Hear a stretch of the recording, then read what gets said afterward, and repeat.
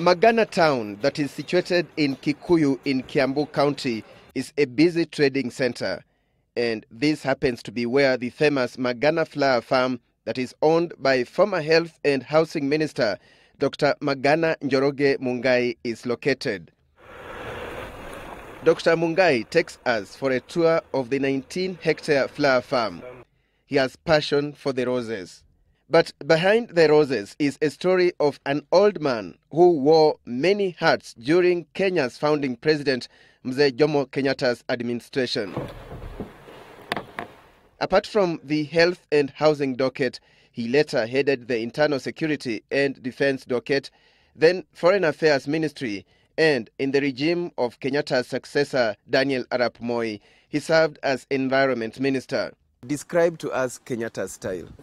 He was polite, he was firm, he was strong, and of course, he demanded that you accomplish your work. President Kenyatta's way was to call you, talk to you, correct you, and guide you.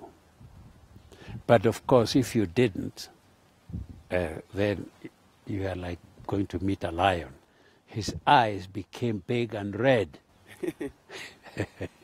Right today, there is Mr. Magana Njoroge here.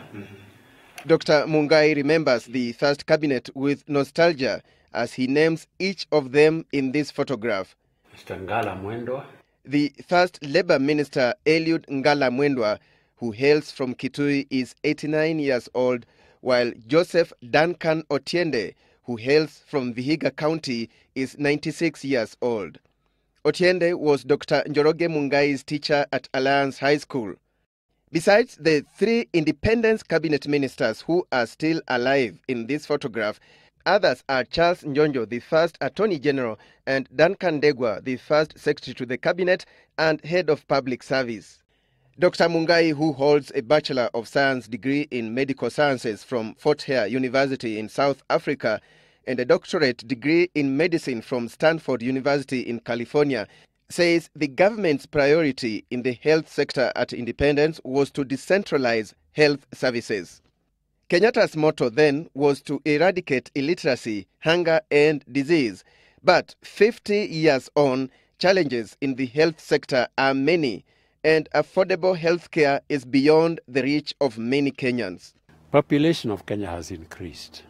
Missionaries did give free medicine, but these things are not going to be obtained very free. We'll also have to make our own contribution. Later, as Minister for Foreign Affairs, Dr. Mungai was instrumental in Kenya's lobbying that saw the United Nations Environment Programme headquarters come to Nairobi. Dr. Mungai, who doubled up as Kenyatta's personal doctor, says they would get time off to relax, so to speak, especially during Christmas on the beach in Mombasa. In this photograph, behind Kenyatta is Dr. Mungai. Next to Kenyatta is former Senate Speaker Timothy Chokwe, and on the right is Tom Mboya, who was the Minister for Constitutional Affairs. And in this one, next to Kenyatta is Dr. Mungai. Fast forward.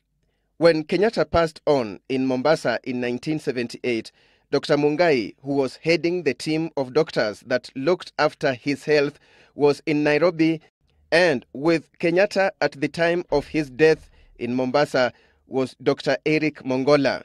But what killed Kenyatta? He died. Of what? That's all I'm going to discuss now. There are theories of old age. Well, he was 89. That is not young.